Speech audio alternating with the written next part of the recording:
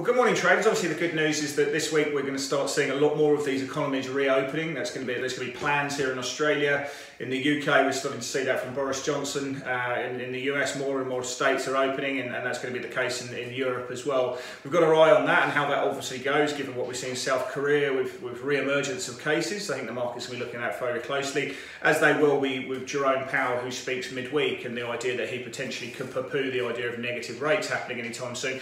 I argue in my daily fix that I think it's in some way a positive that he does keep that on the table. In times of a crisis, you need that, and I think he'll like the fact that front-end yields are so low.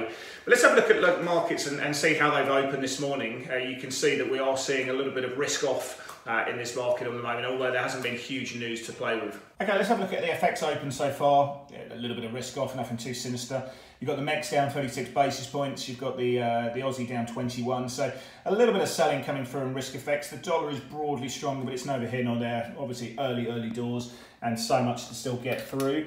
Have a look at the futures market here. We can see S&P futures down 20 basis points, NASDAQ 22. Got a little bit of selling coming in Russell down 32 basis points. See how DAX futures open a little bit later, and then we've still got the reset of the SPY. The SPY closed up 6 basis points or 3 points, pretty flat indeed.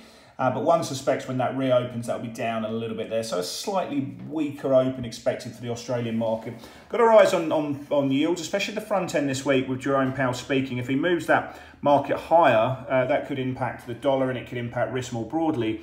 Have a look at the oil markets on the reopen there. You can see June down 2.1%. You've got July down 1.8% and Brent futures down 1.3 on the front month there.